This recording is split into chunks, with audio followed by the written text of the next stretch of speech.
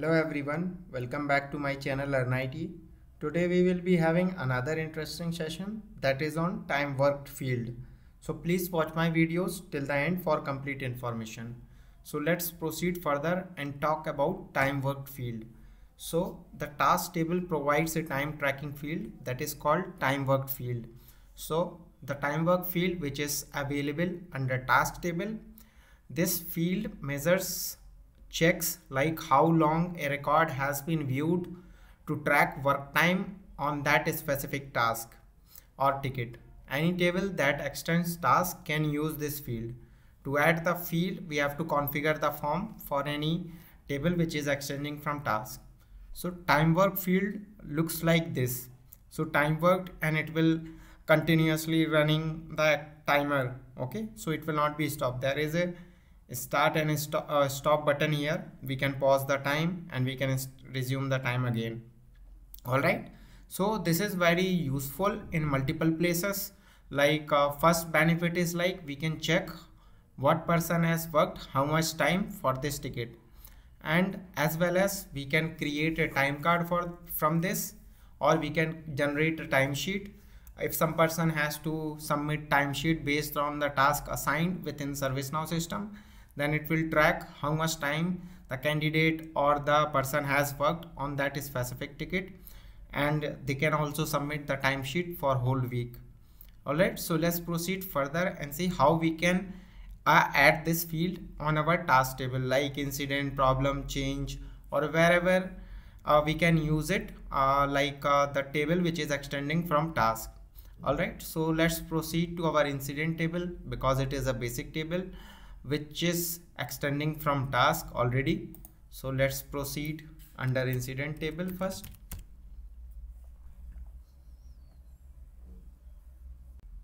All right, so this is our incident table, and now I will try to open any one record here,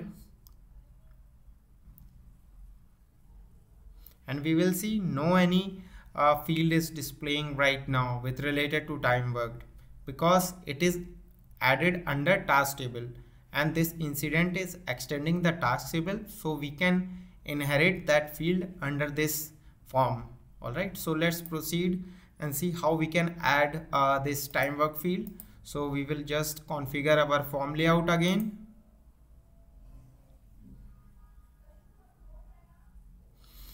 And now I will find time worked field here.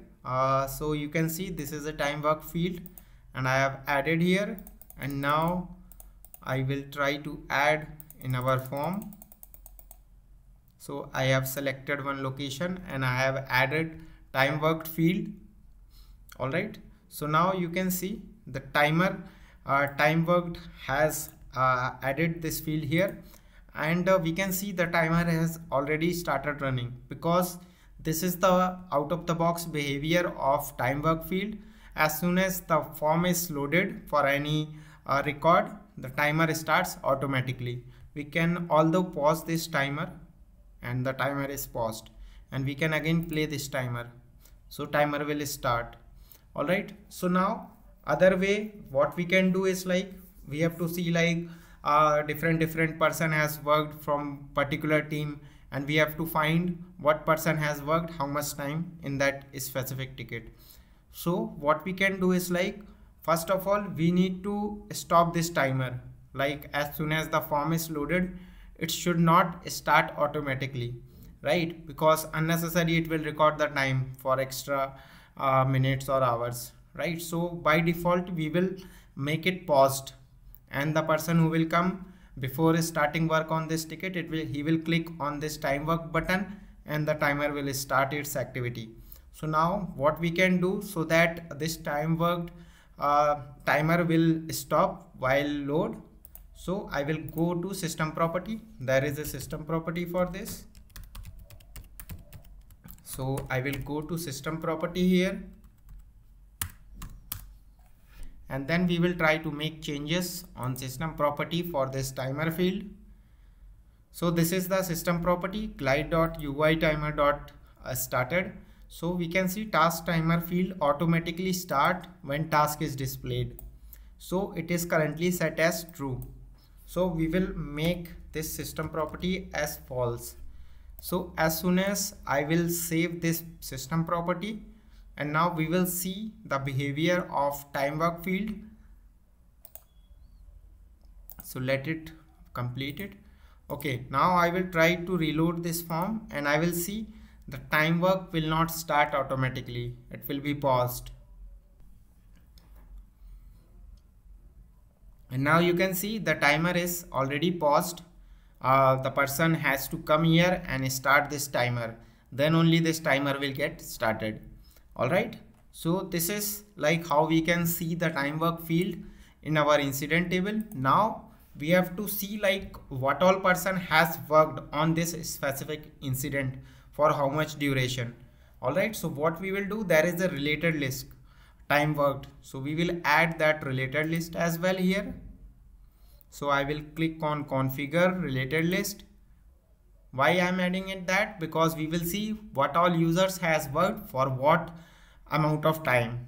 All right, so we will just go time worked.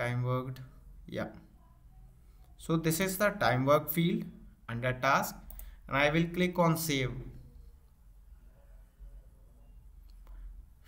And now we will see here the time worked related list is already added for this particular incident table. And now what I will do is like I will try to record some timings. So I will click on start timer. So the timer will start here, and we will try to see. Suppose I have worked this incident for 10 seconds or 15 seconds. So I will save this record. And as soon as this record is saved, again the timer will start from 13. So till 13 it is recorded under my name. So see, system administrator, because I am the login person and I am recording the time here. So time has recorded from system administrator side. Now what I will do is like I will try to impersonate with other user. So suppose I will add Adela. Alright, so I have impersonated with Adela user and I will try to reload this form. Okay, why this record is not showing here? Because Adela is not having access for this particular table. So I will impersonate another user, that is ITIL user. And now what I will do is like I will try to reload the form again. And now you can see we have this form loaded and 13 seconds recorded with system administrator.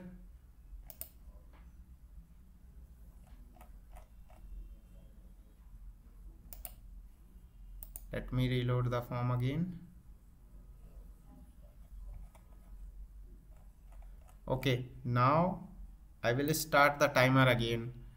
So we will go back and see on that incident how much time this user has worked. Now I will save this record. Okay, so let's go back to our and impersonation.